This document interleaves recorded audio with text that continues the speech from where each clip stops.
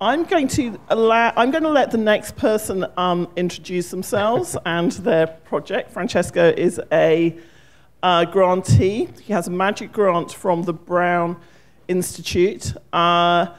This is an advert for my absent friend Mark Hansen and my present friend Anne Grimes for magic grants, which are annual grants to interdisciplinary teams which have to have some connection to either Stanford or Columbia, but that connection can be because you borrow one of our students to work on your project.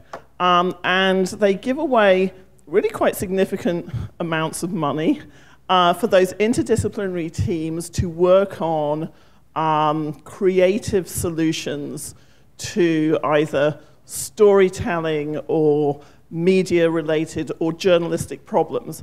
And one of the things I was just thinking, listening to the incredible panelists that we had before the break, was how much we need people to do really cool work on the archive and how creative that is. And actually, kind of, journalists tend to be always looking for the next thing, how can I tell the next story? But looking backwards, or at least kind of looking at the archive now, is such a sort of source of creativity. And it's clear that we need the tools and the inspiration and the data to be able to do that in a creative way, which is why we've got Francesco to present his project, which is really phenomenal. And he has used data and archiving in a way to tell a very, very powerful story. So Francesco, I'm going to let you take it away. Thanks. From that point. Thanks, Emily. Can you all hear me? Okay. So one correction is I'm hopefully about to use data and archiving in a powerful way, because my grant was funded in the 2017-2018 kind of funding period, and it takes place in Rwanda, and I haven't gone to Rwanda yet. I'm going actually in 9 days.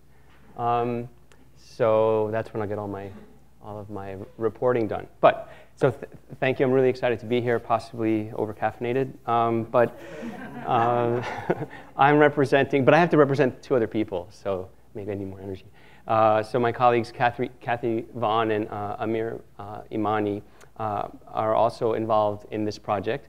And it's a journalism project, a storytelling project, and it's called Data Interrupted.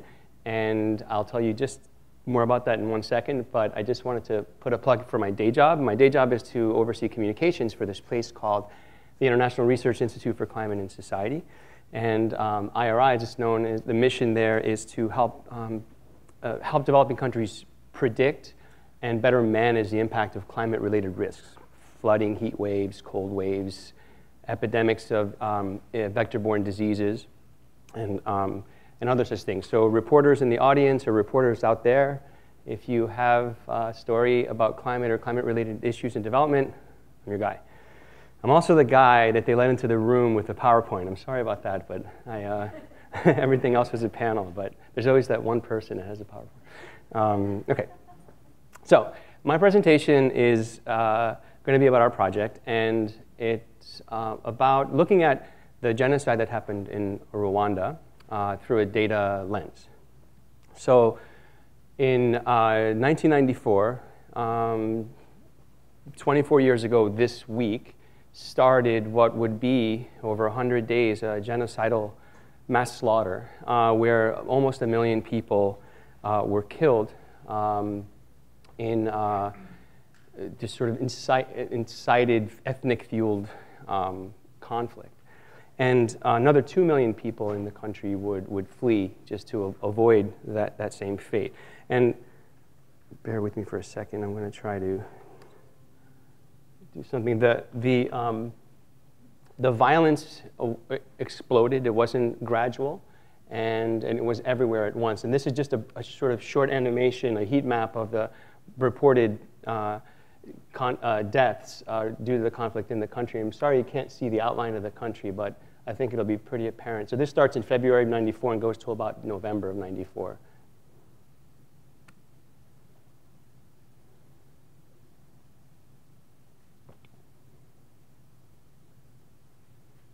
So as many of you who know about the genocide, it's hard to sort of not know about it. It very much was a product of hatred that was spewed on radio. And so one thing that we were looking at initially is to see whether the data that we had access to could somehow predict where as the violence was spreading, but really the violence just sort of emerged simultaneously in many places. So the civil war between the Hutu and Tutsis and the genocide that it spawned, I mean, it erased families, clans, it gutted public institutions, it destroyed infrastructure, and it left the society in shambles. And today the stories, it's different. You know, the country, it's survived in many ways, and for many measures, not all measures. It's thriving. It has had a strong, very steady economic growth, and it's pushing to become a financial and services kind of powerhouse in the region.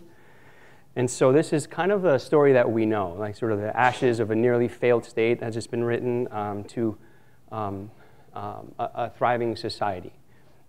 But there's another consequence of the genocide that I didn't know about, and I don't think many people have thought about, and that's really the basis of the project, and it's that the conflict brought about a near total collapse of Rwanda's ability to collect data about its people and its environment for nearly half a generation. And I'm particularly, because of the work that I do in my background, I'm particularly interested in the loss of the country's meteorological data, its weather data. And something I've been obsessed with for 2 years, ever since seeing this graph. So this basically shows the number of weather stations in Rwanda over time. And weather stations are things that measure daily rainfall, temperature, minimum and maximum temperature, pressure, and other kinds of environmental variables. And what they do is they record the story of climate in a place over time. And so in Rwanda, the events of the early 90s basically just crippled that ability and that record. And so there's just sort of the country, from a data point of view, just went dark. And I think the Met data, the weather data, can be used as a proxy for other kinds of data sets that I'm sure we're facing similar issues in the public, all the public institutions of a country and what it collects from time to time. For those of you who don't know what a weather station looks like, it could be like this. It's kind of a fancier one. A lot of them are even more like automated now, and so people don't have to come and read the different measurements that the instruments are recording. But in many cases, it's like this. This is a lady I met in Kenya near the Somalia border. Her name is Hawa, and she's her community's data collector. So every day she goes and measures how much rain fell and writes it down in these huge log books, and then those make their way into the sort of centralized National Weather Service of, in this case, Kenya. So what we did, the first thing that we did is we obtained in Rwanda, we obtained 30 years of all the records that the country had, all the registered weather stations. I'm just going to play this. I'll fast forward it in a second. But this basically shows you from the, let me take this away, from the 80s to the end of 2016, what the stations were doing. So, what the sort of life and death of stations. As you can see, the country had about 100 or so weather stations operating pre-Civil War. And then you start seeing the early 90s, they go and they start to disappear. And then about April 30th, the last one disappears. And that one reappeared in October, and that's the Kigali airport. So for 4 months, there was no data coming out of the country. Nobody was recording or logging anything about the country's climate. And after this one came back online, it took about 489 more days for the next one. And then slowly, it started to build up again.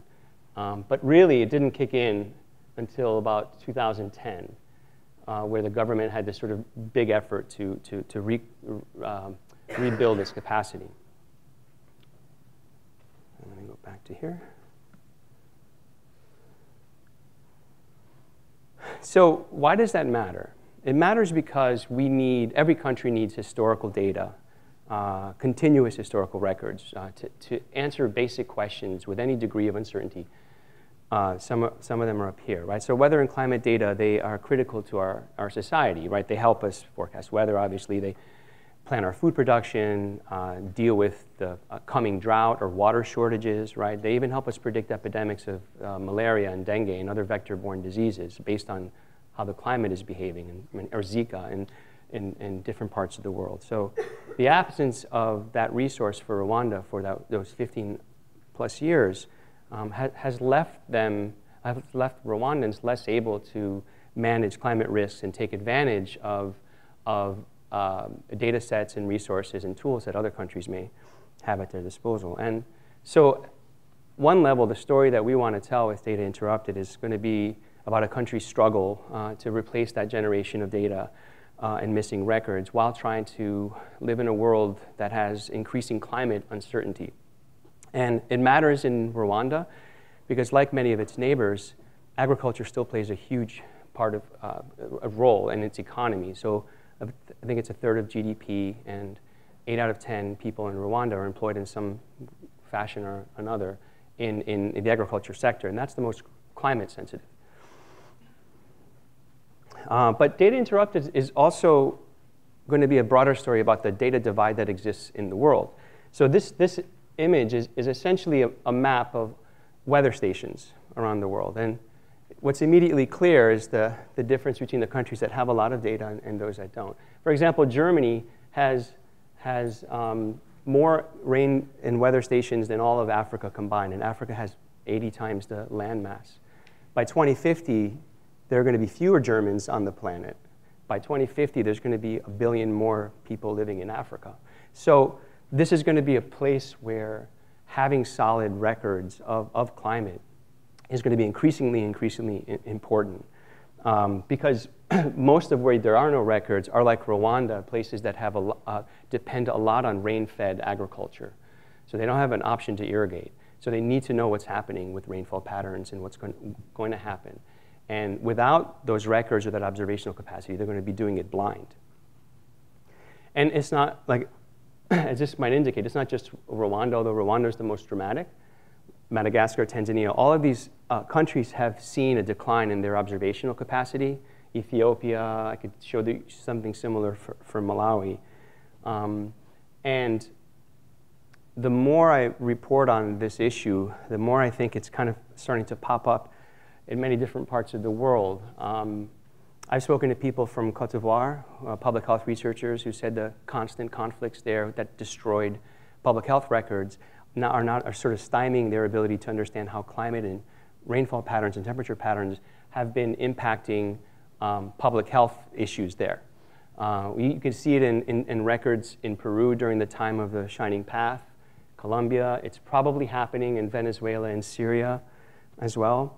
And just like, who read the story in the Times, maybe it was last week or the week before, about the treasure trove of ISIS documents that they found in Iraq, right? There was one paragraph in there that just sort of blew my mind because I think it kind of justifies, or at least puts value on the kind of the things that we're looking at, which is this paragraph here, right? So in Iraq, there are data gaps. Data is being interrupted. And this was the person that they were interviewing was the guy that used to work, or was working, or is working for the Ministry of Agriculture. So we keep arriving at that same idea, right? That the data is kind of an invaluable resource, like water, seeds, and minerals, right? Some places have more of it than others. Some places have it, then lose it, and that loss is not insignificant. And what I'd like to also do is kind of go beyond Rwanda and go beyond the 90s, right? And say, like, why does it matter? Why does it still matter to Rwandans of today? And why does it matter to the rest of the world? Because I've spoken to climate scientists and say, like, these gaps in the data are thwarting efforts to pin down where and how climate change is going to impact people, especially in the developing world. And also as we try to understand and establish responsibility or accountability among the developed countries for funding climate adaptation efforts. I mean, there's going to be billions and billions of dollars poured into these adaptation funds. And without knowing, without having adequate data resources, you know, it might be efforts that are not well spent. And of course, there's also threats to data streams that don't fit current, you know, political narratives, right, about science or climate, and that's not a problem just the developing world. So, like I said, on the 23rd or 24th, I'm leaving. I'll be arriving in Kigali, and I'm going to try to put faces behind some of these issues that I've talked about. And one of the things is letting the data drive some of the reporting. So these pins are some of those stations that first came back online. And so I have scheduled to interview some of the people that were some of the people like that lady that whose picture I showed before, who were the data collectors in these communities during the time of the genocide and afterwards, and trying to get their stories. Because they're very interesting because they're in rural areas, and rural areas are the most vulnerable when it comes to climate impacts. And then, of course, they were also the sites of a lot of violence and death. But people like this, right? So almost every place I go to in the course of my job for reporting work, I meet people that collect rainfall for their village, right?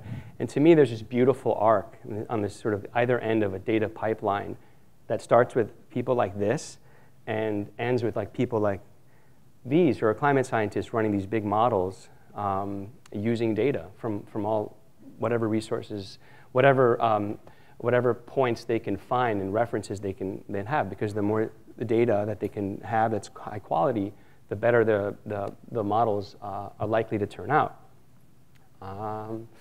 And let's see, so just throwing up some questions here that are kind of currently on my mind is,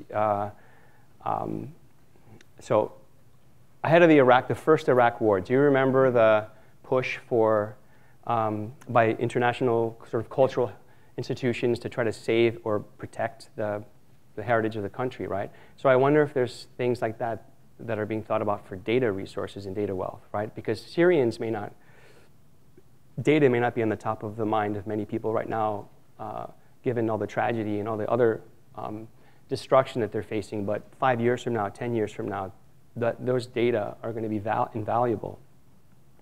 And then, again, you know, trying to understand where does data loss fit. It's not, genocide obviously is way, way, way on the top of the list, but trying to get across how it matters and why it's significant. And then also just to make it relevant to Americans who may not think too much about Rwanda or 2 decades ago. Anyway, thanks a lot. Francesco, thank you very much indeed. That's terrific. And as you say, you know, we talked this morning about, earlier this afternoon about what constitutes public record. And we don't often or always think about data in that context, and now we clearly should as well. So thank you very much indeed. Thank you. Good luck with the trip.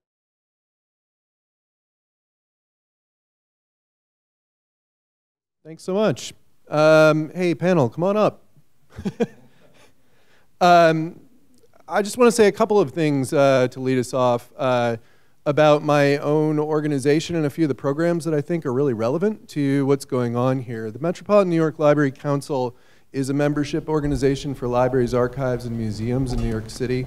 We have 250 plus or minus members, ranging from giant libraries to little tiny archives with like one person working at them. And we have a studio over in Hell's Kitchen where one of the things that we offer is access to equipment for media format migration and digitization of all kinds. So we have a rack of equipment for all of those crazy old Betamax tapes that you're all stressed out about. And we also have we're really excited about a program that we got Mellon Foundation support for called Preserve This Podcast. Our studio manager is leading this effort, and this is an effort to, I think she says it's something like, we want podcast producers to be as likely to submit their files to the Internet Archive as they are to buckle their seatbelts. So that's kind of fun. And then finally, we have a conference coming up that I know we're here on the West Coast, but for those back on the East Coast, or those who are interested in catching the live stream on May 31st and June 1st, called Misinformed, Propaganda, Disinformation, Misinformation, and Our Culture. We've confirmed a keynote with Dana Boyd from Data and Society. It should be pretty awesome. If you go to metro.org/misinformed, you'll see where we're planning everything. So, to that point, wow, we've got an awesome panel of folks here. I'm really excited to introduce them and keep on kind of poking at some of the questions that we were getting at earlier. This is a moment where we're going to start to talk about whose responsibility it is to keep the public record. We've heard from folks who are doing it, and we're going to work on trying to kind of define what is the public record as well. So I'm going to try to make this kind of lively. I have questions that these guys are ready for, but maybe we'll mix it up a little bit, and they'll start talking to each other a little bit. It should be fun. With that, I'm going to pass this mic around, or I don't have to pass it around. You have your own mics. Yes, we're live. Can you introduce yourself briefly and pass it along down the chain? Sure. My name's Alex Howard. I'm the Deputy Director of the Sunlight Foundation. A couple years ago, I was a fellow at the Tao Center. Over to you. Hi, I'm Victoria Baranetsky, and I'm the General Counsel at the Center for Investigative Reporting, which puts out Reveal. And I am currently a Tao Fellow. Good afternoon, I'm Regina Roberts. I'm a librarian here at Stanford University. I work in collection development, and my areas that I cover are anthropology and archaeology, communication and journalism, feminist studies, and Lusophone Africa. I'm Karen Cariani. I'm Executive Director of the WGBH Media Library and Archives in Boston and Project Director for the American Archives of Public Broadcasting in collaboration with the Library of Congress. Hi, I'm Jeff Samek. I'm a Senior Product Manager at YouTube, leading the news and combating misinformation piece of YouTube. I've been at Google actually for about 4.5 years, only about 6 months in this role. And I used to own a little indie news site that I ran for quite some time before Google. Awesome. Thank you so much. And thank you all. This is going to be really fun. So, Alex, I'm going to kick it off with you. Can you tell us a little bit about your work, the Sunlight Foundation, and can you explain how you would historically define the public record? Okay. And how would you define the public record right now? And help me out with that question. Whose responsibility is it to gather, preserve, and create access to the public record? One of those questions is a lot easier than I others, know. so I'll start with that. We're a national nonpartisan nonprofit. We've been around since 2006. We focus on open government, try to make politics and government more transparent. We started with Congress, then we expanded to the executive branches, then we moved to every level of government. So journalism plus technology plus policy, trying to make things work better. And the big idea is pretty straightforward. Governments should use the internet to share information with people directly. That just asking for information or suing for it under the Freedom of Information Act or other laws isn't enough, right? We should be using technology to empower people with information, to arm them with information, as James Madison once said. And we've used technology historically as part of that. 2016, we went through a bit of a governance shift and we closed down a labs division. Now, up to that point, our labs division was a big part of that answer, right? We had tried to show government how to do it better ourselves. And over the course of a decade, we'd raised tens of millions of dollars from foundations and individuals to do just that. Things like preserving social media updates, something called Politubes, which ProPublica now operates, or scraping and structuring data that was mangled in PDFs or in images or not digital, to create better records that were machine readable, which could be analyzed and give people insight into what's happening. We, as I said, went through a transition a couple of years ago, which I was present for and have come out the other side of, let's say, a little bit burned. I learned a lot. And one of the things that I've been reflecting upon is whose responsibility is it?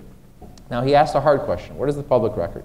Well, we could go back in time quite a long way. As long as there's been civilization, as long as there's a culture, someone is in charge of keeping the record, right? Could be in a cuneiform tablet, could be scratching charcoal on a wall. Once you start to get to things like papyrus, there is something which someone is accountable for to keep track of things.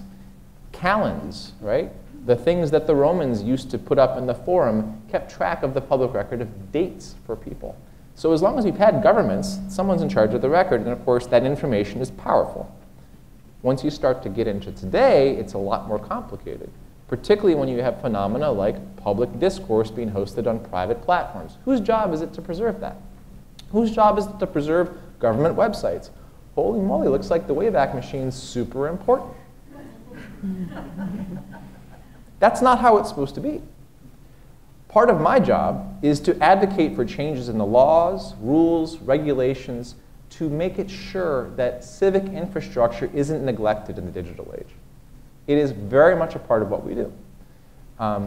And we use a lot of different tools and techniques. Sometimes I go talk to people directly. Sometimes I write about them. Sometimes we tweet about them. Yes, that's very effective these days. And by doing so, we hope to see that what is the public's, taxpayer-funded information, is preserved and is accessible. And that is a word that's quite charged, of course, because accessible these days might mean making sure that someone's picture is accessible to someone who needs it read to them. Unfortunately, lots of news organizations neglect that, but so too do government agencies, even those that are supposed to know better. This is an incredibly difficult moment. And I think people here in this room know this. In DC, I know it as well, because we have now arguments about the responsibilities of different institutions to maintain accurate records, not to change things without telling people that they're doing so, not to shift public access, not to obfuscate. We used to have security by obscurity, privacy by obscurity. Those things are being blown up very quickly.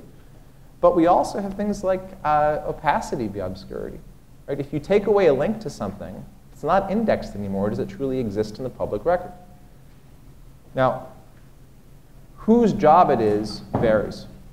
In the countries of many of our allies or friends who are trying to do our work, they may not have statistical agencies. They may not have government institutions which keep the records. And so it ends up being the news media's job. It ends up being archivists' jobs. It ends up being librarians' jobs. It ends up being teachers' jobs to keep things constant.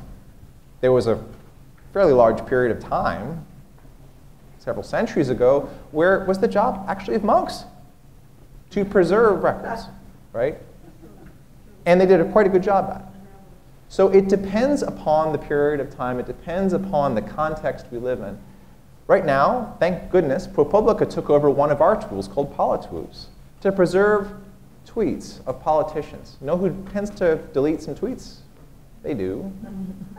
Now that the president is issuing statements on Twitter, which may or may not be drafted by him, some of them almost certainly are, some of them almost certainly are not, and then deletes them, it's incredibly important that those have a record. Now, the White House has told the National Archives that we are definitely preserving those. We're not convinced. We certainly aren't convinced that things like direct messages are preserved. I hate that we're talking about this. I hate that there is question about this. I hate that during the transition there was great national fear that public data was going to be deleted, that websites were going to go offline, that we had to have huge network efforts in data refuge, data rescue, that this edgy group got spun up. I hate that we have a project at Sunlight now which is expressly dedicated to using software, using the Wayback Machine, and figuring out what's been changed without telling anybody. That there is a question about the scientific integrity of the information that the government is putting out. That the word of our White House has been diminished to the extent that we can no longer say that whitehouse.gov is as trustworthy as it used to be. This is not how it's supposed to be. I am hopeful that it's going to get better. But it's going to get worse before it does. So it sounds like we're in a real pickle, and you've got a lot more to say about it. Yes, things are fermenting. So I'm going to turn over to Vicky for a second, ask you to riff on this for just a moment, and see where that goes. What do you think about this pickle? What are you seeing in your work? Sure. So as a media lawyer, I think it's interesting that for many years, for about 30 years, libel law was sort of the bread and butter for media attorneys. And so the majority of cases that were in a general counsel's office had to do with defamation. When I graduated from law school, which was about 10 years ago, you could see a big shift that was happening. And a majority of cases that are in front of a general counsel's desk have to, in fact, are for freedom of information. So there are Freedom of Information Act requests. There are plenty of libel cases as well that are now growing once again due to a recent upswing. But for the most part, a lot of cases that I deal with on a day-to-day basis are Freedom of Information Act requests cases. Within that body of law, I think that there are three particular trends that are fascinating. One of them is based on this thing called the Glomar defense. So as many of you know, right, there's a Freedom of Information Act, which is a federal law, and then every state has its own Freedom of Information legislation.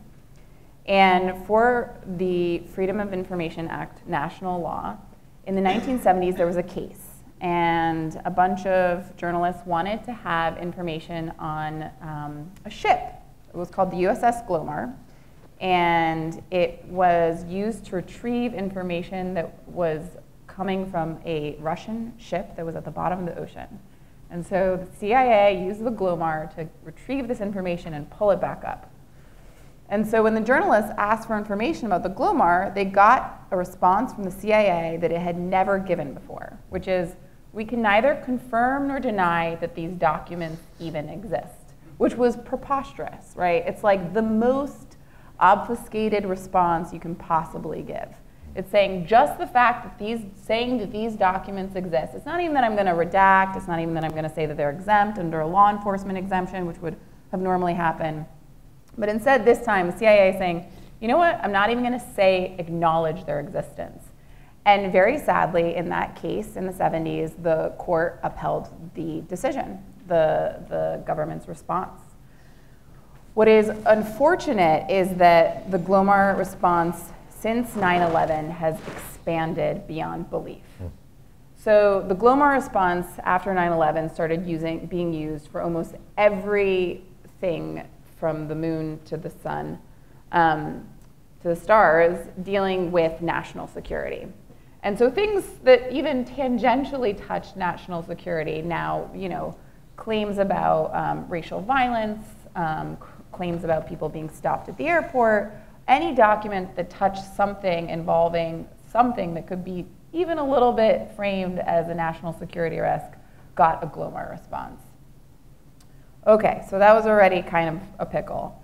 To get to the fermentation process of even more of that is that more recently, states have started using Glomar responses.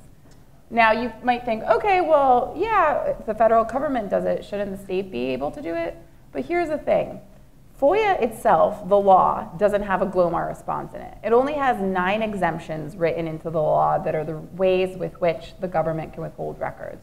This was a court-created doctrine. The court said, yeah, government, you can use this exemption, that you can use this excuse. Now states, which are regulated under their own rules, which has nothing to do with FOIA, they each have their own little, New York has FOIL, California has the CPRA, the California Public Records Act, right? They have their own laws. And now those state agencies are importing the Glomar doctrine. And so just this past month, New York courts ruled that the New York state agencies could give a Glomar response. Some journalists had asked for records about racial profiling that was done by the NYPD. The NYPD gave back a Glomar response, and the courts upheld it. So this is one pickle. I don't know if I have time for all three, but so one, I have a suggestion as to how we can circumvent some of these problems, but let me just lay out the rest of the problems. 2 of the other big ones are search. So as these agencies as data has grown, right, we're living in an unbelievably abundant data society. There's so much information that is out there. And sadly, government is not in the position of Silicon Valley. They do not have the same kind of search optimization that Silicon Valley companies have. And so their ability to get a request and then go through the millions of documents that are now being created is very difficult. However, they also haven't updated their technology. So the FBI, for instance, their search mechanisms are the same ones that they used in the 90s. This is on the record, which has now been found out in a FOIA request that was done by someone named Ryan Shapiro, who's a very well-known FOIA requester. And so I think that agencies have been they're required under the law, FOIA requires that agencies do a reasonable search. But I would pose the question, is it a reasonable search if your technology isn't being kept up to date with what the requirements are to sift through millions of documents? So agencies nowadays are constantly giving, oh, we did a reasonable search and we weren't able to find anything. Lo and behold, you file a lawsuit saying it wasn't sufficient and you find something. So a good example of this is there's an organization called Freedom of the Press Foundation, and when I had worked for them on a pro bono basis, and they had requested a document from the FBI involving procedures that they had to search journalists. And the agency said, we can't find anything. And after the lawsuit was filed, The Intercept somehow found this document and published it. And even when we brought it to the court saying, hey, somehow The Intercept was able to get their hands on this, don't you think the FBI's search maybe wasn't reasonable then? The court said, well, we think that it was reasonable enough for their standards. So that's a problem. That's obviously a very big issue. And the last one I'll try to say very concisely is that, and I think this is something that we really should talk more about hopefully here today, is, FOIA is focused on government records. But I think in today's day and age, as we live in a structured society where corporations are becoming potentially just as powerful as government entities, the question about transparency for corporations, I really feel like there needs to be more pressure put on that, and requirements for there to be transparency around the same type of transparency we require of our government, we should require of these companies. And so requests, unfortunately, are now they're being used by companies, Silicon Valley companies. And I would argue that there needs to be put in place questions about who has access to those requests first. Should journalists maybe get preference? Should companies? And where else should we be focusing our transparency efforts? So these are great questions, and I expect that we'll be hearing from the audience about some of those issues as we go. I'd like to take it over to library land for a second. Regina, as we sit here at the university you work at, and get you to talk for a second, because it relates directly back to all of this stuff about your work with the Open Policing Project, which is totally amazing. And can you just tell us a bit about it, and maybe speak to some of the privacy challenges associated with making those records widely available? Yep. Sure. Thanks. So in my role as collection development librarian, right, I'm thinking about bringing in collections for my researchers, working with researchers here, finding out what their needs are, and in speaking with faculty members in communication and journalism department, we found out that they were working on bringing in this policing data, and my question to them was, well, where will that policing, all that hard work that you're putting in to get the FOIA, do the FOIA request, the public records request, the cleaning of the data, the harmonizing of the data, that was all done by Cheryl Phillips and Sharad Goyal and their team. And maybe I should give a little more background for those of you who don't know what the Open Policing Data Set is.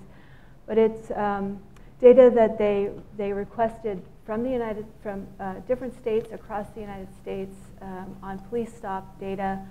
And they built some algorithms that helped to, and their team of PhD students built some algorithms to help harmonize the data so that it could be comparable across states. And also, there's lots of other opportunities for stories within that data, and they've been sharing it with other journalists and other researchers.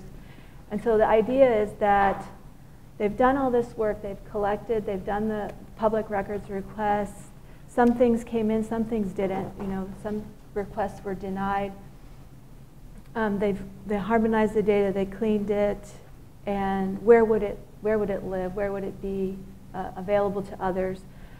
So at Stanford, we have the Stanford Digital Repository, which is a local repository for Stanford projects and for things that we as curators believe is important for our community to have access to. But it wasn't built for like this type of social science data per se.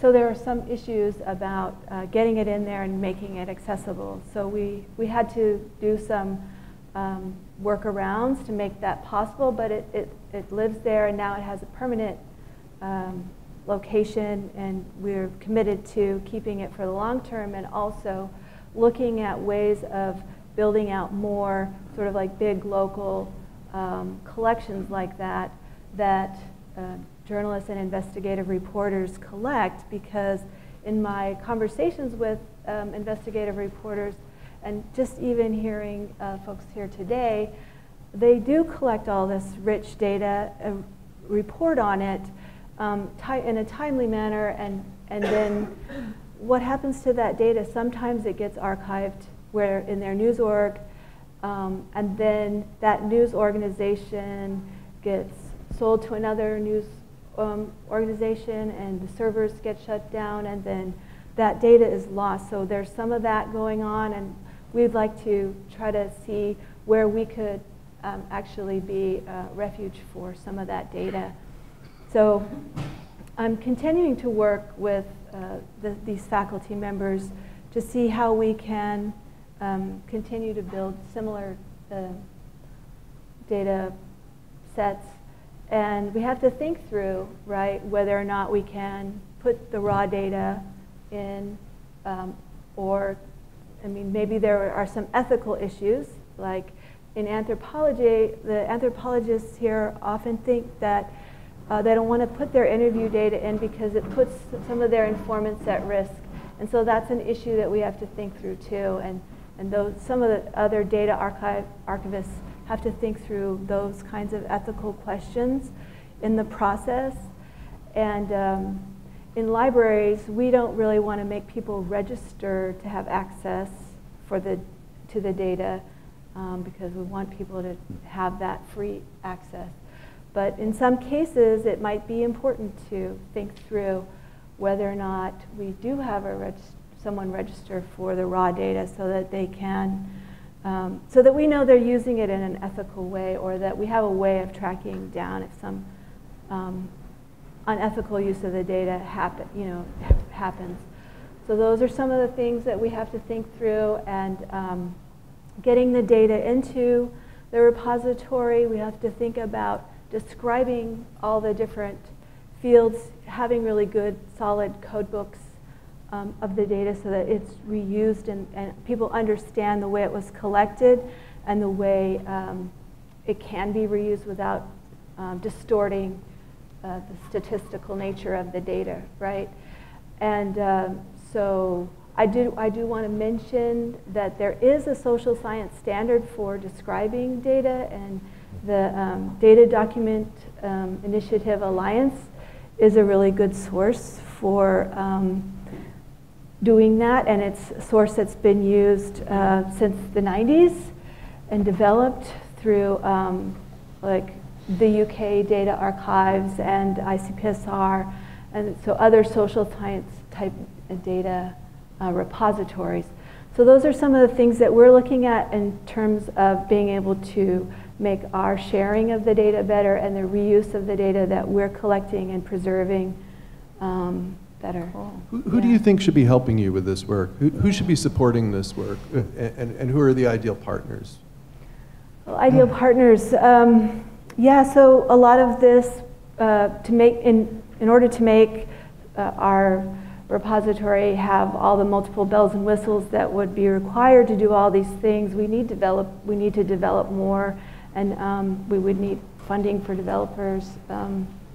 So right now, the way things work is that we write grants, and hopefully, it's piecemeal, really, in a lot of ways. But I think as research shifts, and we're seeing it shift rapidly, and we're seeing people using text and data analysis tools more and more, I think it's helpful to think of that as a new form of reading, that using R and Python and doing text and data analysis on large corpus of data that's collected, and it could be unstructured or structured data, that you're pulling in and archiving.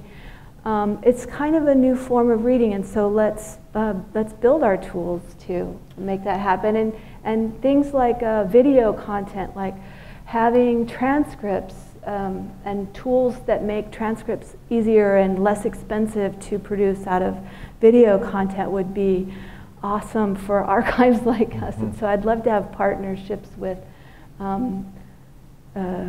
developers who are working on that. Alex, you want to say something to that? I want to make 2 quick points. One, to something that she mentioned. Privatization moves government services into private companies. It happens every single time where public records then become shielded from scrutiny. So if you look at a point of advocacy, make sure that as privatization occurs, FOIA, whatever, at the state or national level, now includes what were public services. That's the first one. And if we're talking about the public record, this is crucial. If it becomes privatized, then it's shielded from scrutiny. The second, openpolicing.stanford.edu is the site. And what they've done is incredibly important, because she hasn't talked about the power of the data itself and what it showed about how policing is being enforced. Talk about the public record. Then FBI Director Comey told Congress and the public that he was embarrassed because The Guardian and the Washington Post had done a better job of tracking the use of force by police departments, including when people died or been injured. And he said, the DOJ needs to do better. Unfortunately, that is the reality of much of our country, which is much better off than a lot of the rest of the world. We're having our different news organizations, including a foreign one, track how our own law enforcement is using force against the public. This is an incredibly important data set, an incredibly important set of interactions. And of course now, we're talking about body cam video or smartphone video, which is clearly part of the public record, or Facebook Live video, clearly part of the public record, showing murder or other kinds of issues. And this kind of project is helping to retain that for public inspection. And I wanted to call that out and also give the URL, because it's an extraordinary project. All right. I'm sure we're going to come back to this, but I want to move along as you're all sitting patiently down there. Earlier this month, Ethan Zuckerman, the director of the Center for Civic Media at MIT Media Lab, wrote a piece on Medium that highlighted 4 problems for news and democracy. They're addiction, economics, bad actors, and known bugs. I think it's a great read. Everybody should read it. And at the end, he concluded, it's unlikely that there's a solution to this set of problems without insisting on the necessity of news for participation in a democracy, which opens options too seldom considered in our country, where market solutions are always preferred. News may be too important to leave to the whims of the market, whether that means financing public media providers that are positioned to give us the essential facts of the world we live in, or building a robust set of membership models that allow a small set of subscribers to make critical information available to wider audiences. There are solutions to the problem of financing the news. Unfortunately, these solutions are rarely popular because they're expensive and hard to sell in the US, where they run counter to conventional thinking about markets and speech. So I was hoping to get a reaction to that from both Karen and Jeff, particularly around the market solutions versus publicly funded solutions piece. So Karen, could you lead on that and sort of tell us a little bit about what you're up to at WGBH to start? So Thanks. WGBH is public media in Boston. We produce about 1/3 of the programming that goes out on PBS. And of course, I would support more funding for public media. I actually do believe that it is a nonpartisan, objective source of information. According to the public people, it is the most trusted network in the country. And that said, we aren't fully funded by the government. In fact, we are very smallly funded by the government. We are much funded by you, viewers like you. Thank you so very much. Thank you. And that said, in particular, the archive, GBH has now been on the air for 50 years, 60 years actually. Frontline is one of the most watched public affairs programming in the country. We have a vast archive. We save not only the broadcast programs, but all of the interviews, the full-length interviews that they conduct. I would love to make that material available to you guys, to anybody, to researchers. It's expensive. It is expensive to manage an archive. As Anu was saying, migrating this material to a digital format is expensive, and there is very little funding available to do this. The federal government, you have grants from NEH, and that's it. Maybe NHPRC, but they have such a small pot of money. CLEAR is actually funded by Mellon, which is a private foundation.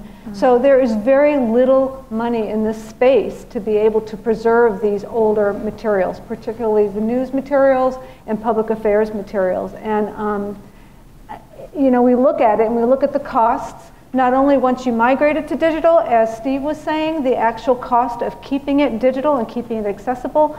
Storage may be going down, but the volume of material that you need to keep is growing. So your costs aren't going down at all. If nothing else, they're continuing to grow.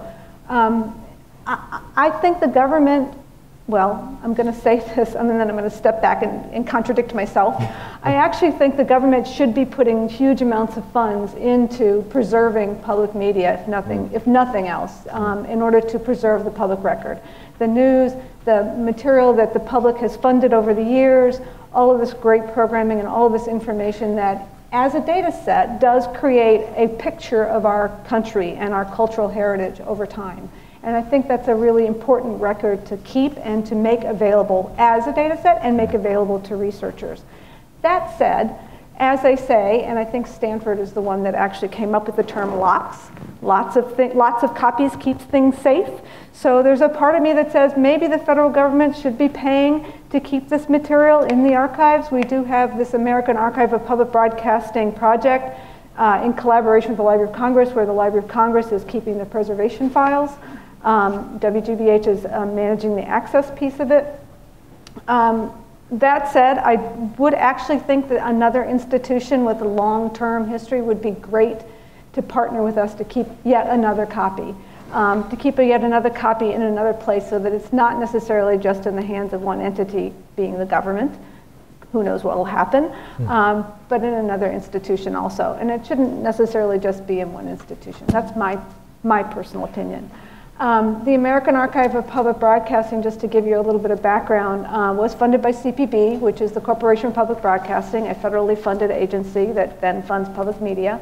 They funded over 100 local stations across the country, digitize about 40,000 items for the initial collection. We have proceeded to grow the collection. We are currently digitizing the NewsHour collection up to 2007 through a grant with CLEAR, though, however, not through a grant from the federal government. So the NewsHour collection will be digitized. I was just talking to the Internet Archive saying, we've got a gap now because we're only digitizing up to 2007. How do we then get the next gap from 2007 to the present? And thank goodness they've been off air recording the NewsHour from there, so we'll have that whole collection. And we want to make this available. Again, my opinion is that keeping these archives are expensive. What's the point of keeping them if they can't be made available to the public, if they can't be used as research, if they can't be used as public record? So we're trying to push out as much as possible. There are rights issues, as always, so we have to be careful about honoring rights and copyrights and liability issues, and we're doing our best at trying to do that, but trying to make as much available as possible. Did I answer the question? Sounded great, yeah. So a lot of our funding is coming from grants and projects, and it's just not enough. The material is going to disintegrate in the next 5 to 10 years, and that That history of that time period will be gone. Any audiovisual materials from that space, if you haven't migrated to digital form, will be gone. All of those older formats, as Anu said, are deteriorating on the tapes themselves, and the decks are becoming unavailable, and the people who can even run and repair the decks are retiring and dying. So there was a study that came out that basically said we have 5 to 10 years to take this piece of history and migrate it into a digital form and into the future. Yes. It's a crisis. It really is. A crisis. It really is. And there is, again, very little funding in this space. Yeah.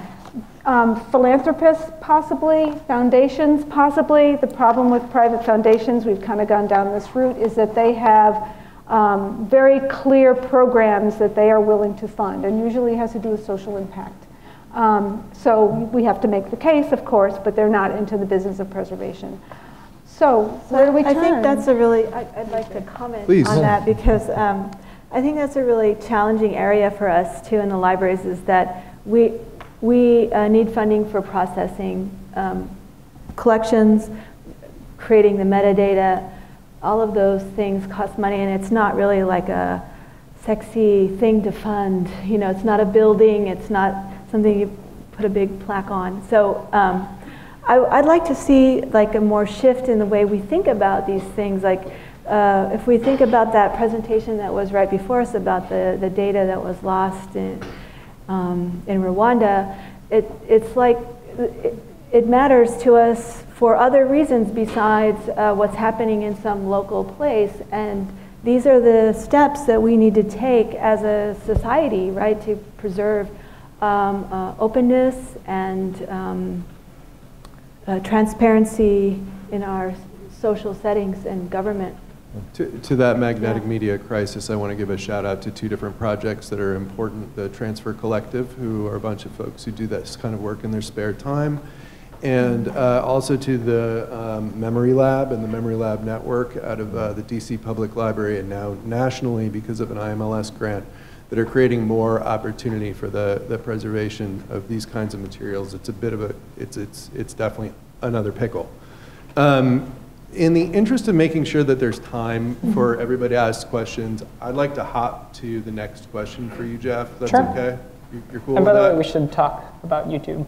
Yes, we should talk about YouTube. Yeah, since we like do a lot of video and stuff. We have a good idea. I know. We have a pretty good relationship with you guys. Okay.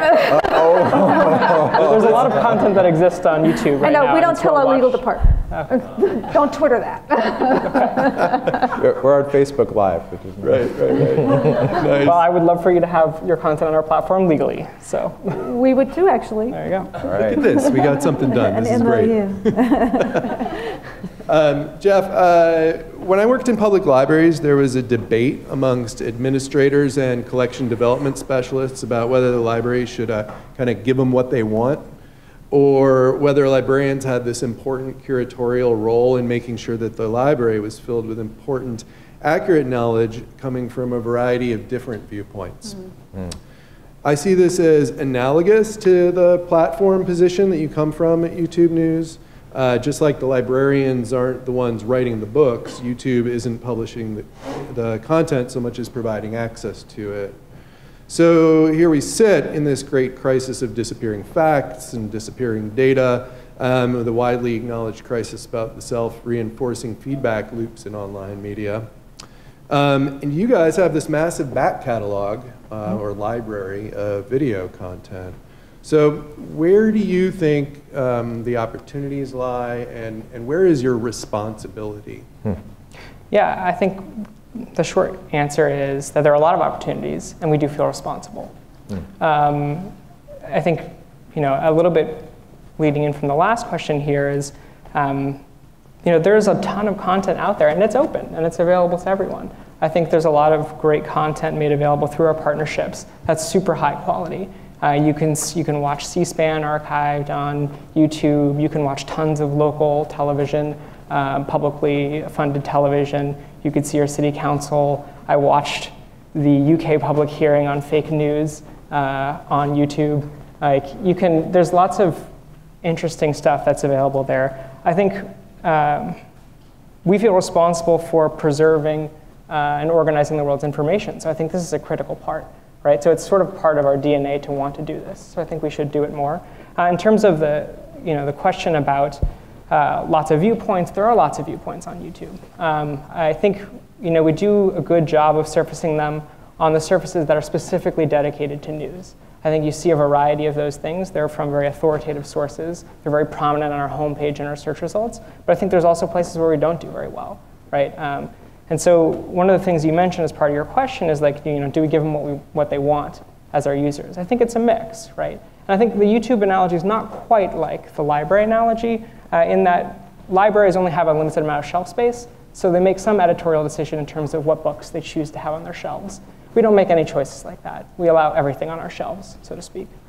So I think that's a bit of a different case. And until then, I would have to object to that a little bit, because in libraries now, like especially research libraries, we have digital stacks that are shelves, so it's not that it's completely just physical. Sure, I think that's definitely true. So there's definitely more room to do that. But I think that because of that, I think when it comes to if anyone searches for something on YouTube, I think they sort of have the right to find it if it's within the policy of our site to keep it up on our site. At the same time, then we have layered on top of that recommendation systems. And I think that's where responsibility comes in, where we have to say it's under our power to control these things, and we should optimize for responsible behavior, especially around things like news. And I think that's where we've actually taken a lot of good action in the last year, where we put news on our homepage regularly. I think the raid on Trump's lawyer last week was, homepage all day on YouTube with a lot of great authoritative sources about that information. We run that on our homepage regularly. The homepage is generally something that's done through a recommendation system. Essentially, all of our systems, what people want is on the page. But this is not driven by any of those factors. It's driven by us feeling responsible to get this information out to the world. So I think we have a responsibility. I think we're just starting to really show that, but I think we have a long way to go.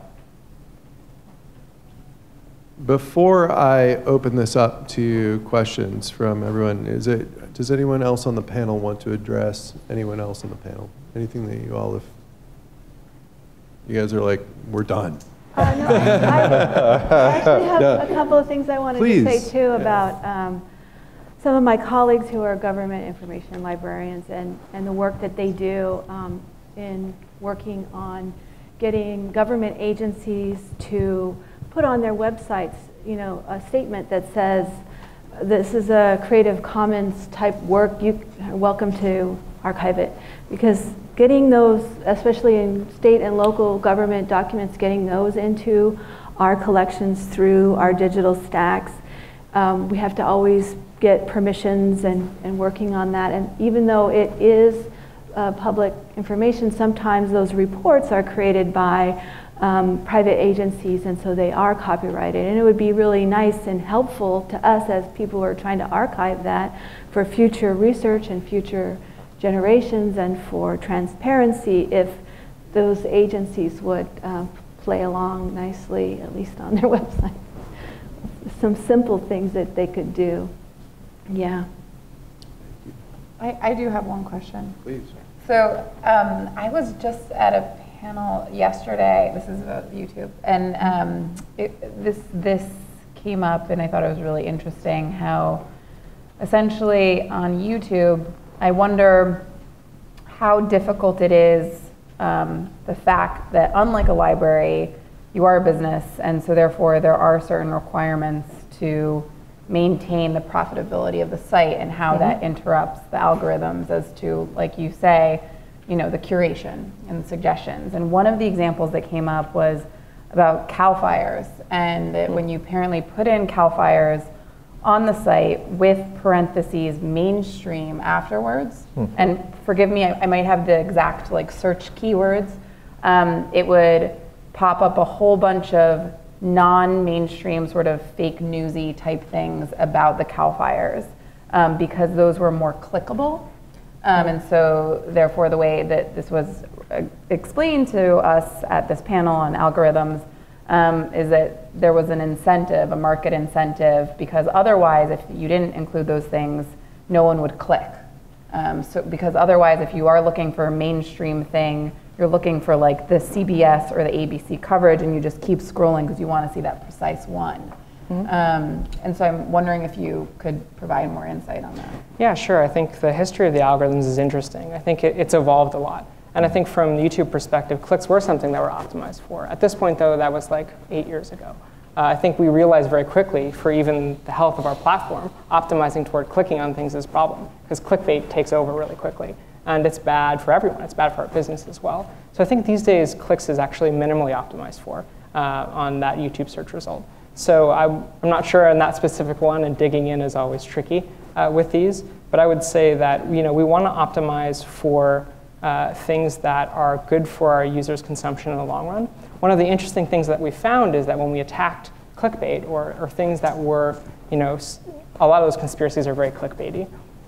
We implemented systems to reduce that. There was absolutely a hit in the short term of people that clicked and watched on those videos. But what we actually saw is that in the long term, we saw growth there. So that doing the right thing was actually both good for a society and good for our platform. So I think that was a really profound lesson that we got a few years ago, that has led to more fundamental changes to algorithms that include things that I think are generally perceived as more societally good. So there are definitely, again, we have 1.5 billion hours of watch time a day and 450 hours a minute of uploaded content, right? So you can pick a search and find something wrong, I promise you. And that probably will be true forever. But I think we've made a lot of strides and improvements overall to try and optimize for things that are better.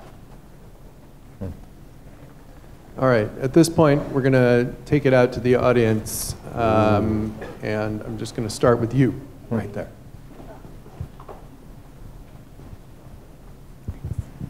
Hi, my name is Xin Feng, and I am a John S. Knight Journalism Fellow at Stanford University. I'm also together with several of my colleagues here. I just wonder, I think the government is intrinsically unwilling to be transparent, and then they might follow the FOIA, but they do it passively by providing low-quality data. I just wonder, I want to hear all of your thoughts on what incentives can we provide governments to provide more data and high-quality data, meaning data that are up-to-date, complete, searchable, structured, and ideally in different formats. So, in other words, what benefits can they see in providing better data? Can I take that? I think that's like a great point.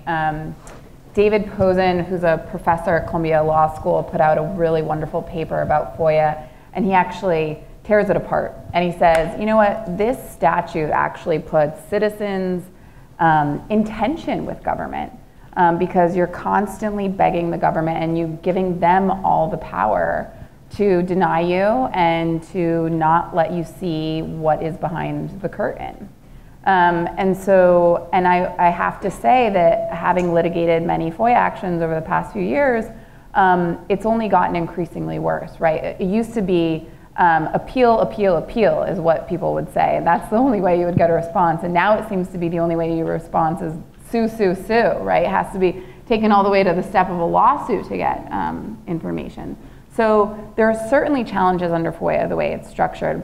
I think that for transparency advocates and attorneys, what a lot of people have discussed is having more proactive requirements. So for example, OIP, the Office of Information Policy itself, now I think it was in 2007 started publishing reports on itself because there was so much pushback as to the problems with FOIA. And so now OIP requires from every agency its FOIA statistics every year, including like how many requests they got, how many they responded to, all that. And OIP collects all that data and then they publish it in a yearly report. And these reports are actually fascinating. Well, maybe to some of us they're fascinating. So ultimately, I think that example is a good one, which is, I think in addition, I think FOIA needs to be there, right? Because there are going to be circumstances where you need the checks and balances, because essentially FOIA is for the executive branch. And when you have FOIA, you allow for the judiciary to step in And this is a separation of powers bit, right? You allow for another branch of the government to step in and say, no, you know what, you got to turn that over. You have to show that, but that process takes a really long time. But maybe for the intervening steps, or maybe to enable that a little bit more, we should have a push for more self-publishing modes of transparency where we require reports from different agencies in order to do that. I think that's a very, very good idea as an addition to FOIA, which I do also think is necessary for the separation of powers bit that I just discussed. So what she said. And there are many people in government who do want to be transparent, who do want to be accountable to the public. But as you say, there are incentives that matter. Now, Sunlight has historically stood up for something called open government data. The idea that governments, wherever possible, should publish what they know that can be published proactively. One of the things people don't realize is that people use our transparency laws to get business intelligence from government, from the regulatory agencies. A huge amount of the FOIA requests that some of these agencies receive is from business. And all of that should be going out proactively, for free. But the transparency that journalists often want, that watchdogs often want, isn't necessarily the one that builds trust, right? These are the things that governments don't want to disclose. The transparency that builds trust is governments showing that they did something wrong, but then also showing what they're doing to correct it. One of the best conversations I've had was by the commissioner of the New Orleans Police Department. They're putting data online in real time about some of their issues. And they're doing it because they know that they've had big problems. There's a reason they're under a consent decree with the Justice Department. That was the Justice Department's Office of Information Policy. And to give them a shout, there's a new website called FOIA.gov, which was required by Congress in 2016, that has statistics on how this is going. And OIP actually asks agencies to put this data up quarterly. But to come back to the transparency side, governments don't want to do it a lot of the time, but a lot of the people who enter government want to. One of them sitting behind you, Corey Zarek, she worked in open government at the Obama White House. Boy, what a difference an administration makes. There's actually a really good, Yeah, there's a really good example of this, the Trump administration. So previously, all other administrations used to post what the people who were in the cabinet, what were their prior, economic, what they owned and what they had investments in. Mm-hmm. And it used to be published freely. And the Trump administration actually took that down and said, instead, why don't you request it from us, right? So they put it into the FOIA model instead of just publicly posting it. So I think another benefit of proactively posting is it kind of signals like a warrant canary type of situation, right? Mm-hmm. If all of a sudden these documents that previously you would publish start getting taken down or don't get reported, might start raising an eyebrow towards that. So I think that's also another added benefit towards that. We also typically pitch it in terms of social impact, positive outcomes from releasing these, economic impact, accountability impact. It's the right thing to do. It can have impacts upon markets in terms of price transparency. There's a whole host of benefits that come from proactive disclosure. I'm happy to talk more about what we've seen there. Let me grab another question. I have the mic.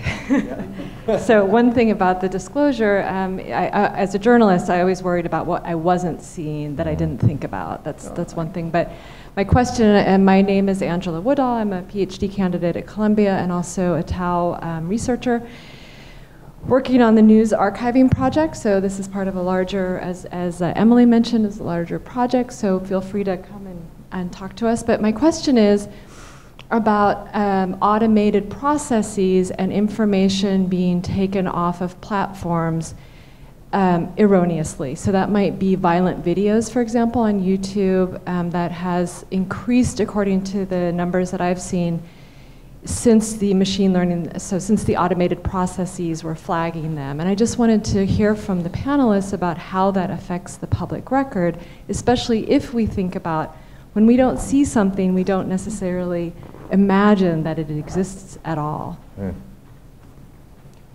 I think that's a great question. One of the things that I worry about too is that question: what is it that we're missing? What we don't see? One of the things that is a real challenge really is public information that gets put behind a paywall that at places like Stanford we might sometimes pay for a subscription or sometimes not, but sometimes we can't even afford it. And if Stanford libraries can't afford a subscription to a certain resource, how is it that the public or public libraries are going to be able to get access to that information? So that is definitely a serious problem. I can't speak to that. Jeff, can I nudge you to talk about that Yeah, as well? absolutely. I'm trying not to interrupt other folks. Yeah, sorry. Yeah, I think it's a critical problem. So it's really tough. So I want to start with a little bit about how things work. So none of those policy violating things, there's not algorithms. I think Zuckerberg's talked to Congress a lot this week, and he doesn't speak for YouTube. So he talked about AI being the future of fixing all this. I think it's a piece, right? And the problem is that it has to be humans plus machine learning. Otherwise, it's a problem. And I think, in particular, in this case, this is a perfect example, right? Machine learning is great at some things. It's really, really terrible at other types of nuance, right? It's terrible at understanding when soldiers are from a government going out to kill someone, or if that's like an honorary police force, or those are rebel fighters, or it's also hard to tell if this is an ISIS recruitment video, or if this is actually Syrian refugees on the ground being killed. The disambiguation there is incredibly difficult for humans, essentially impossible for machine learning. So I think machine learning at YouTube is something that provides us with potential candidates that might be problematic, but humans then make the decisions on what is actually violating policies or not, and we still make mistakes.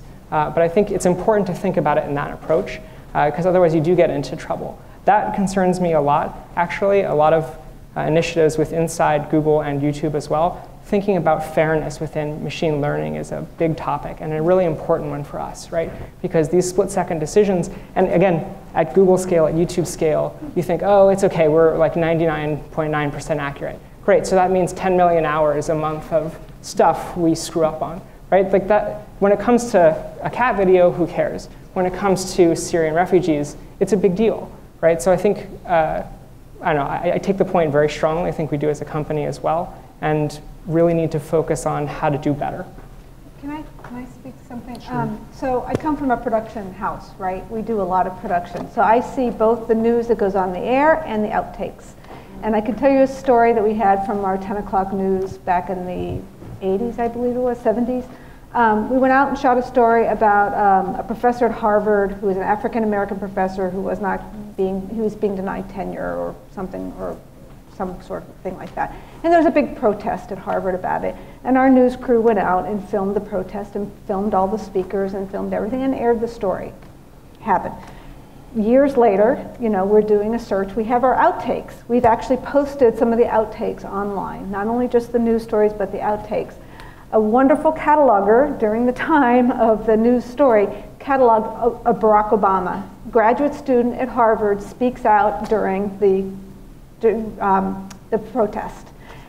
Fox News picked it up. I don't know if you guys remember when the elections were happening, but I think Frontline used a piece of it during, because his mannerisms are very much the same when he's sitting there, talking. I think Frontline used it in their choice program. Fox picked it up and said, what is it that they're not showing? What is it that they're not showing that Obama actually did? And it's like, well, he was in the outtakes. There was like 2 seconds of him. That's it. That's really all that it is. There was nothing more. But I guess I say that just to think about the news that you get. Somebody made a decision already to put out what they put out. And I think the country needs to learn critical thinking again. Okay, this source is showing me this vision and this perspective of this event. What else was there that was happening? And I think that we've really lost that. I love the way that Vicky just leaned forward. I totally, I was like, I think that you're trying to draw an analogy between those two circumstances, but I think that they're slightly different, and here's why. I think when news reporters spend, months, like they do in our newsroom, over a year on a story, they've made those decisions really thoughtfully as to what they've taken out or not. And what we're concerned about, I think, in this other line of questioning is that whether it be AI or someone else sort of quickly trying to determine what is or isn't hate speech, or what is or isn't violent, or what isn't incendiary is really, really difficult. And moreover, if it were in the hands of the government, would amount to censorship. But because it's in the hands of a private body, it is not. And one thing, and this is a question that I'm like especially interested in, and Zuckerberg's testimony in front of Congress was fascinating. And he, I think, believes in AI doing this, and is also thinking about setting up a committee or a body to determine some of these questions. And I do think that there is a problem with hate speech, especially when we are living in a society that's inundated with this amount of material, which I don't think we've ever faced before in our history's lifetime. So I think that there is value to questioning whether there should be filters, even if it's something as simple as like a down button, which would, like Reddit does, and would degrade the value at which certain things would be seen. And this goes back to my earlier point, which is I just think it's very important that we begin to require perhaps the same amount of accountability and transparency that we demand from government, from corporations, right? Like, why, I mean, and that's obviously a very difficult line to balance, but when you start approaching the realm of a common carrier or of an agency, potentially some of your information, you are taking on the task of a public information officer. And maybe as a public information officer, you should be required to disclose at the very least the algorithm that is, and this is something that Michael Corey and I have talked about, he suggested this and I thought it was totally brilliant, which is to make transparent the algorithm that the company uses, at least to make that selection process, because those are ethical and moral decisions that are being implemented through a platform. Thank you. So there's time for one more question, and you're showing urgency. I just want to be a physician that adds some concepts here. We, in our training, at least we did 40 years ago, we're taught how to evaluate information, and we were taught the difference between causative and correlative. Every heroin addict drank milk, therefore milk causes heroin addiction. We were taught the difference between that. We were also taught how to evaluate evidence, and we were given what is good data and what was not good data. And on top of that, we have editors, and all of our major research publications have editors. They look at the data, they say this is good data, this is not good data, this is good conclusion, not good conclusion, and that is all reviewed before it goes out. Now, I don't know how that can happen for an entire population, but I certainly think that it should be happening at Stanford, where they should be getting the same kind of things of understanding what is true and not true. And I know I'm a little off topic, but I think it's critical. Well, I think that you're really spot on in terms of the way we think about some of the data collection that we're bringing in. So we were asking ourselves those questions about whether or not we had enough information about the data that people could reuse it and in a way that wouldn't distort the data. So in those kinds of realms, those are things that we're asking ourselves and trying to make sure that the README file and the code books are explanatory enough, but also having a way that when users go to download that data, so that they understand what they're agreeing to do with the data as well, so that they're not just taking it out there and creating some sort of vacuum without context. I just wanted to quickly respond to something that came up here too. There's no question that public records about people can follow them for the rest of their lives, and that the decisions platforms make have a huge bearing upon that. If you just look at mugshots in Google, it's a perfect example. Clearly public records, clearly of public interest, but by creating some friction, you can change whether they're the first result in Google. Now, Europe has decided there should be a right to be forgotten. Clearly this is a huge risk for some aspects of the public record. But at the same time, we can also think of examples where someone's history as, say, a juvenile maybe shouldn't follow them around. These are really difficult questions. Now, you can put it a high-level principle. Publicity should be proportionate to power, right? Our expectations of mandatory disclosure for the president and his taxes are different than those of a private citizen, right? We want someone to be private by default. We want something to be open by default. But the platforms now can make people public in ways they never could before, algorithmically, for instance, if they belong to different groups. And as such, they then have, I think, a different responsibility than they used to before. And one of the ways you get to this question of transparency, I'm not sure we're going to be able to get Google to crack open its search algorithm, but we definitely can say the FTC should have technologists who should get to audit it. Oh. We can't necessarily say to Facebook, you got to show up to your news feed. But we can say state legislators can work together with regulators to see whether there is algorithmic discrimination in what people are being shown. Like, that kind of transparency may be appropriate, and it might be appropriate to start talking about where and when those models get pushed out there.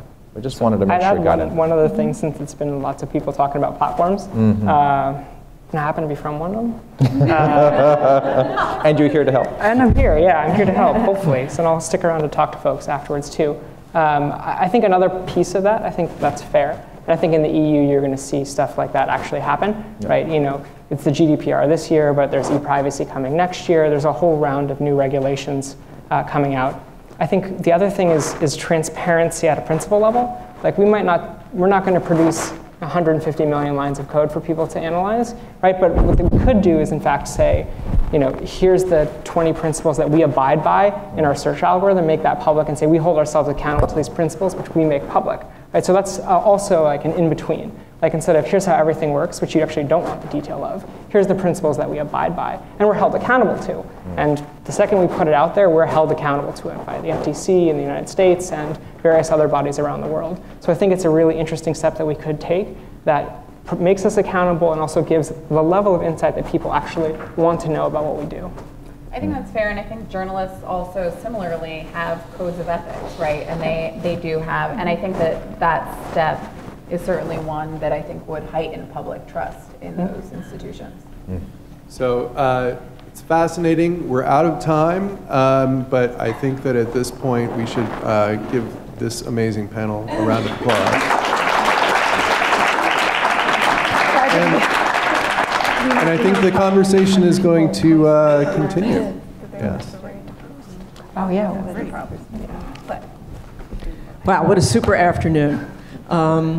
I'm Ann Grimes. I co-direct the Brown Institute for Media Innovation here at Stanford. And it is clear from our conversation today that the challenges and opportunities of preserving news and news archives are considerable, whether it is making the Wayback Machine work more effectively, whether it is enlarging the footprint of the Wikimedia Foundation, whether it is identifying credible news sources, figuring out problems with verification, outing fake news, preserving tapes and other records, finding funding to preserve those tapes, figuring out why some content makes it and others, like buttered cows, does not, defining what a public record is, and figuring out whose responsibility it is to preserve those records. These are big questions, and there are no easy answers, but we want to thank you all for helping us jumpstart this conversation, this important conversation. So let me close by thanking all of you for coming, especially those of you who came from out of town. Another round of applause for all of our panelists who were fabulous. Really, so good. Thanks to our sister organization, the Tao Center at Columbia, and a special shout out to my colleague Emily Bell and Marichelle Roca for prompting us to host this. Thank you. This is really just terrific. Along with her team, their team from Tao, Kathy, Pri, Angela, Sharon, Katie, and George. I think I got everybody. Special thanks to my Brown program manager, Kelly Yilmaz, for helping set everything up, as well as to my colleague, Manish Agrawala, and to Francesco Fiondella. Thank you for sharing your insights onto your Brown project. We're really proud of you. Let me close by inviting all of you to sign up for our Brown mailing list. We would like to keep you informed of our upcoming events. Our next event will be in May, on May 15th, when we are going to be hosting another New Yorker from NYU. Jay Rosen will be coming out to talk to us and continuing our conversations about trust and transparency. So we hope you can join us for that. And again, thanks so much for joining us today.